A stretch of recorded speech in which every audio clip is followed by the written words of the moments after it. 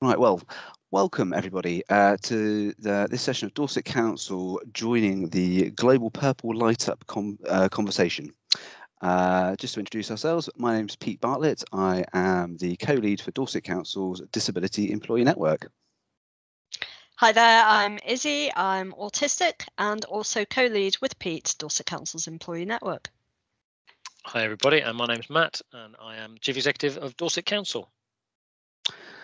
Brilliant, Matt, great to have you here. Sorry everybody, I have to sit quite close to the screen because I'm registered blind, so apologies, you might see my forehead, but Matt, I just wanted to ask you, why have we chosen to get involved with the Purple Light Up campaign? Thanks, Pete. And it's a very nice forehead you've got, to be fair. But I think one of the reasons why we've chosen to get involved, because we recognise the importance of our disabled employees to the organisation, and we acknowledge that there's an economic, social, and cultural impact that those colleagues can have, and we're proud of our disabled employees. We've got disability confident status here in Dorset Council, and because we understand that disabled people are twice as likely to be unemployed as non-disabled people, at the same time as having a higher cost of living, it's really important that we do our bit as part of that, because that inequity in our society, I think, needs to be addressed. And I'm proud of what Dorset Council is doing where we are now. We know there's still more to do, but that's part of why we've joined in here as well. So whilst 20% of Dorset's residents are disabled, we've got a lower level of disabled employees represented within the organisation, and we want to close the gap on that. Being part of this global event showcases, for me, how serious we are about achieving that goal. Brilliant. Thanks, Matt. So you touched on, Dorset Council has more to do. And I suppose for you, why is a disability employee network so important as part of that progress? Thanks, Izzy. And I think, for me, every employee brings something unique into our workplace here in Dorset. But often those who faced and overcome some of those societal barriers due to their disability can have those superpowers that, are a real asset in the workplace. And we need to harness and to embrace these, because as I said, I'm really proud of the employee network the employee networks we have in Dorset Council, and the disability employee network has created a really safe space and given a voice to its members so they can constructively challenge the organisation to do better where it needs to do better, to celebrate successes where we've got successes. We've got that culture in the organisation where we want everyone to respect and recognise the strengths and experience disabled employees can bring. There's no such thing as normal. Everyone is different. We all bring our disabled employees together, and that allows them to amplify their message and their impact. I recognise that diversity is an asset to our organisation, and everyone grows by understanding that. So for me, Izzy, that employee network is a catalyst for that understanding. Brilliant. I agree absolutely, Matt. Our culture is a key and really distinct part of our brand identity. It's who we are. And it's great seeing mechanisms put in place so people's strengths can really be amplified and brought to bear. I'm just curious, how are we learning as an organisation from our disabled employees? Absolutely. So we've talked about the community. We've talked about the community that we serve in Dorset, 20% of those who are disabled in some way. We continue to design and develop a service catered around those customers' needs, but the same applies to our employees. And the way we work has got to continue to evolve and be centred around how all of our employees want to work. So, the Dorset Workplace Framework is our planned response to hybrid working, resulting both from the pandemic and also from the creation of a unitary council, where we were previously 6 councils just under 3 years ago. And it's intended that Dorset Workplace accommodates all employees' needs within the workplace and shows that Dorset Council truly is a modern employer of choice.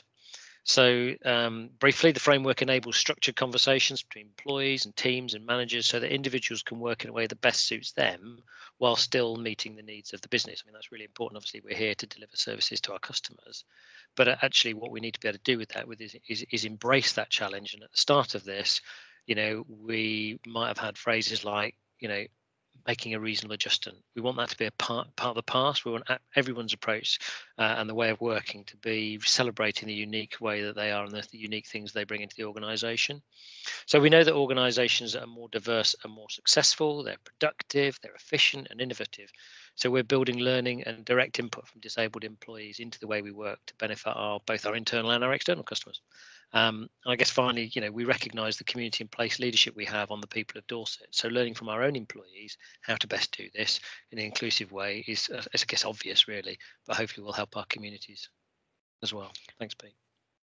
Yeah, I just want to echo that really, Matt. I think it really is important. And the launch of the employee networks, the disability employee network specifically for me, is about ensuring that some of those groups that can face disadvantage in the workplace have a voice and can be leaders themselves as well.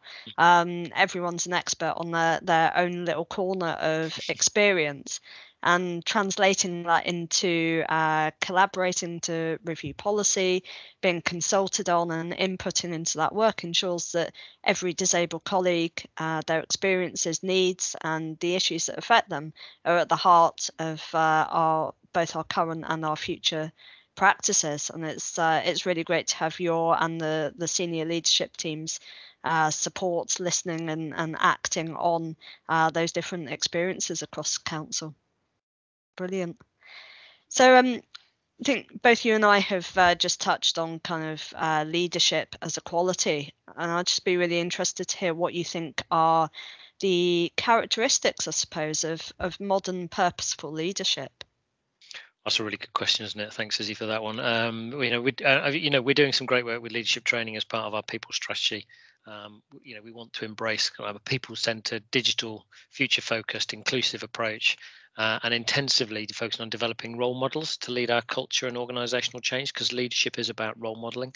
That's really, really important, because leaders need to inspire others. They need to have those personal characteristics that others can associate with.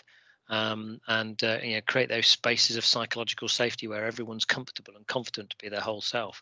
Leaders need followers. I joke about if you're a leader and you haven't got any followers, then you're a bit of a lonely shepherd, aren't you? Really, it's about a shepherd needs sheep, don't they? In that sense, but everyone's a leader in the organisation, has potential to be a leader. This isn't just a title that is given to individuals, and I think that what I just said there around being able to inspire others. I mean, we see this in the national media at the moment, don't we? With Rose on Strictly Come Dancing, who's got she's deaf and that disability. She's inspiring people within the deaf community, which is just absolutely amazing. It's the same within workplace. We need those leaders to be able to inspire others to say, actually, I could do that. I could move forwards. Absolutely. So I think it's fair to say that you don't necessarily need manager or leader in your job description or your role title to be able to demonstrate leadership qualities there. Totally agree with that. So listen, I've got a question for you two now. So Pete, Izzy, what do you think is the best part of leading the Disability Employee Network for Dorset Council? I don't know, who wants to go first? Go on. I'll go. Great question, Matt. Thank you. For me, our Disability Employee Network is a group that's run by disabled people for disabled people, and as one of the co-leads for it, you touched on this point yourself. I have the opportunity and the privilege to role model the behaviour and the attitude that I would like to see others showcase into the rest of the organisation. I get immense satisfaction from doing that, and then seeing others within the group take that on and challenge constructively and overcome their own barriers and grow as a result. So that's what keeps me involved. Brilliant. How about you, Izzy? Yeah, I think, I'd just really like to draw on everything that Pete has just said, really. I think I'm involved in various different aspects of equality, diversity and inclusion work across the council. And each one of those opportunities, but none more so the Disability Employee Network, has been an opportunity for me to demonstrate leadership myself and to focus some of the superpowers that I have into areas that I'm passionate about. And I think the way in which we can bring together different voices through the network and remember that no one person is an expert on everything, not only empowers each individual employee and gives them opportunity to create change and demonstrate leadership, but also magnifies our impact. Together we are stronger than we are individually, and having that safe space and seeing people realise that they're not on their own, that others do face similar challenges to them, and have similar experiences, and that together they can, come together and demonstrate that leadership is both inspiring and essential to me. Brilliant, good answers. Great stuff. Thanks very much for your time today, Matt. Really appreciate it. I know you're a busy chap, so that's a wrap. Thank you. Thank you. Thanks, folks.